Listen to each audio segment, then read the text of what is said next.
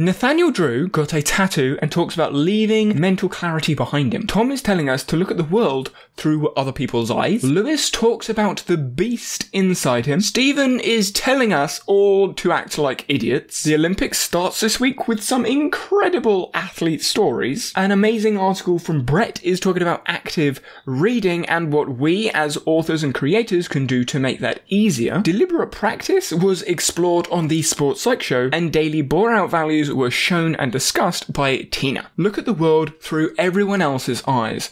Look at it through different perspectives. That is what Tom is talking about in order to get a synthesis behind our reasoning and justification of what it is that we're actually doing. Stephen brought up skateboarders when looking to be creative and looking at the world through a different lens, and this reminds me of when I used to actually coach some of the skateboarders, and they looked at an obstacle, they looked at something in the real world, and their first thought was, how do I skate that? Not should I skate that? How do I skate that? So maybe when we have an issue, we have a problem, or we have something that we need a solution to, instead of asking ourselves, should we find a solution to this? Ask ourselves, how should we solve this? It certainly brings a new perspective to how we can solve problems. Now, Lewis spoke about the beast inside. We all have a beast inside, whether that's in the physical domain, emotional, cognitive areas, and it does get let loose sometimes.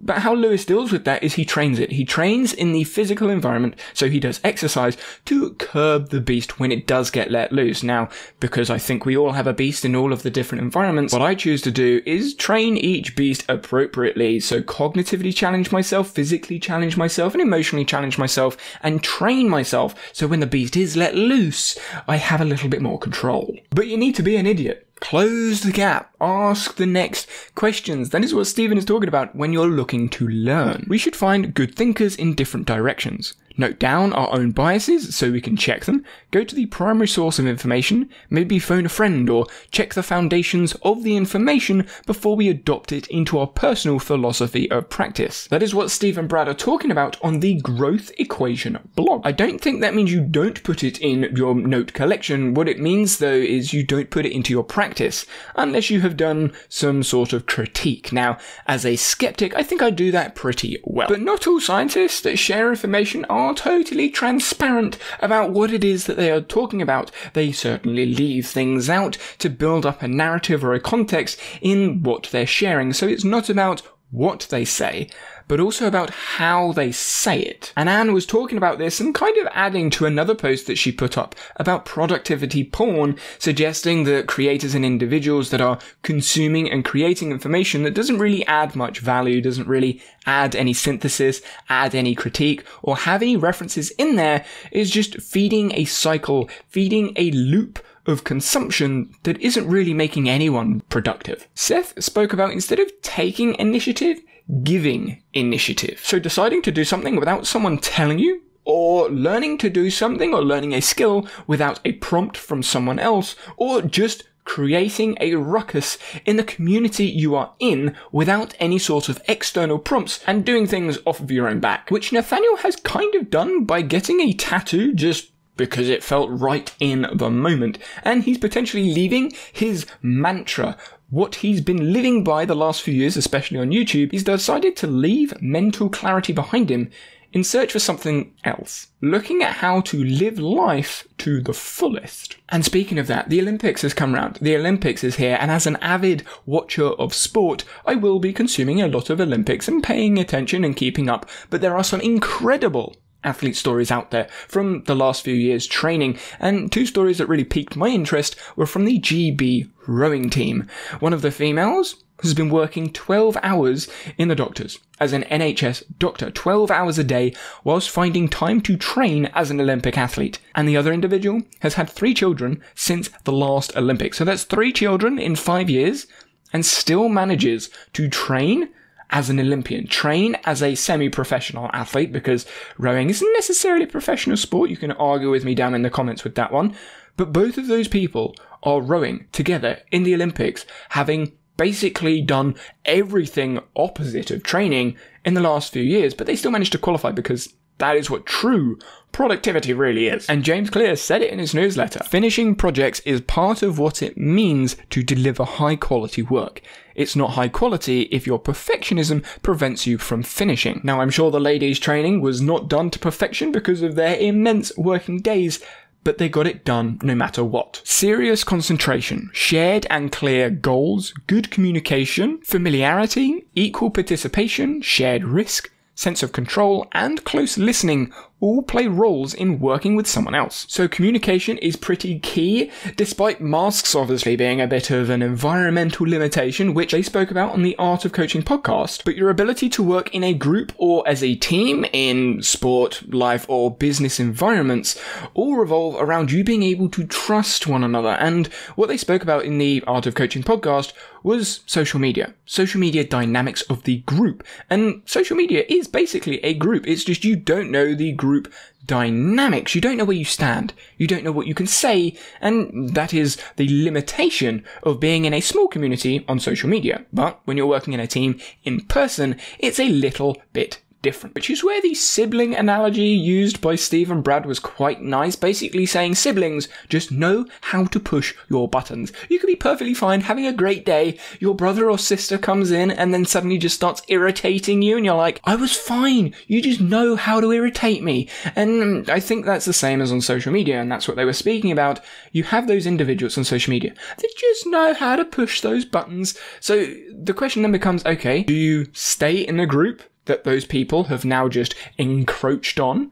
Or do you push them out, if you can, or do you leave the group? Because in the world we live in now, we can't afford to just up and leave the group and go somewhere else, because there are loads of groups out there. But who can you actually trust in that group or community? Because just because someone's pushing your buttons doesn't mean it's for a bad reason. But as Seth said, trust me is easy to say when you mean it, but not always easy to hear, especially when we think about the fake scientists Anne was talking about earlier. This is where Adam Grant suggests to treat people like they are smart, so they are eager to learn, because if you assume that they are dumb, they tend to disengage. So from a scientific communicator's perspective, it's not necessarily about what you say.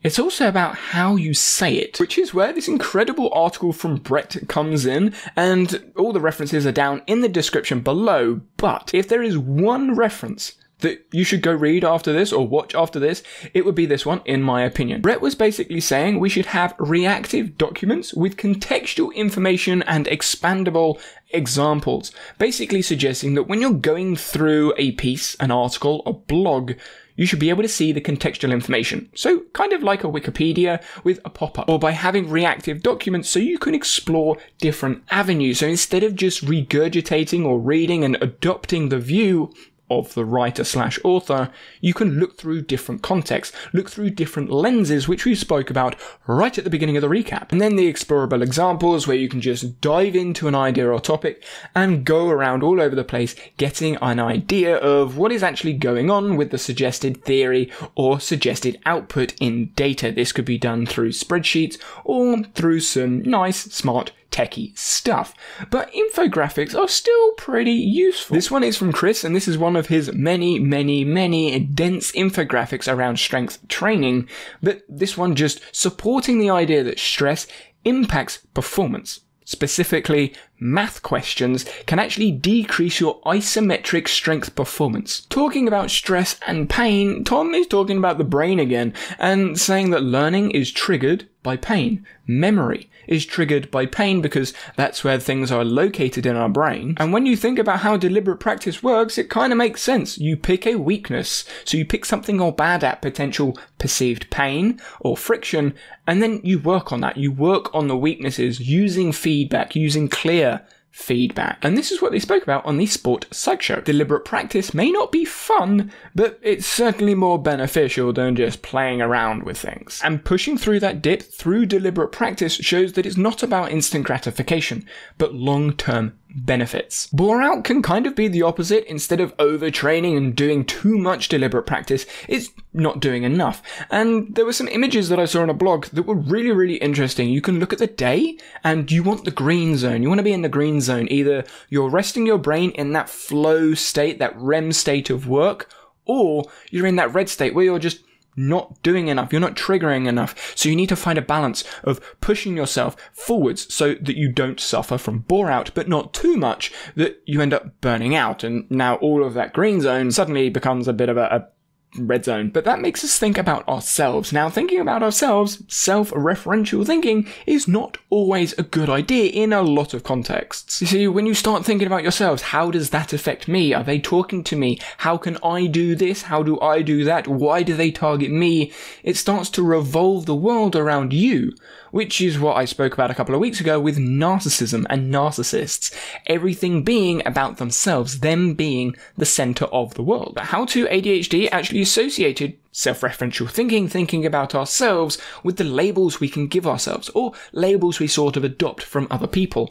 I'm clumsy, I'm silly, I don't understand this, I'm bad at this thing, creates a fixed mindset, and so you struggle to do certain things because that is what you have as part of your identity. So in order to change that, you need to go outside of your internal thinking, your self-referential thinking, and move outwards and try and challenge that with a growth mindset. Challenge the labels you've been given so you can develop and move forwards. Now, that is one of the reasons I don't actually go and get a diagnosis for ADHD or dyslexia or talk about my hearing impairment much, because I don't need to. It's a label that doesn't really matter. And when I think about myself all the time, oh, I'm hard of hearing, I can't do this, I shouldn't do that. Music in the background is something I struggle with. So practice, learn, deal with it, work through it. Train the beast. And something that Cole actually brought up, as you solve one problem, two problems normally arise, which is very, very true, especially when you're trying to solve certain issues. Hopefully that's given you some insights and maybe some directions to go explore for next week.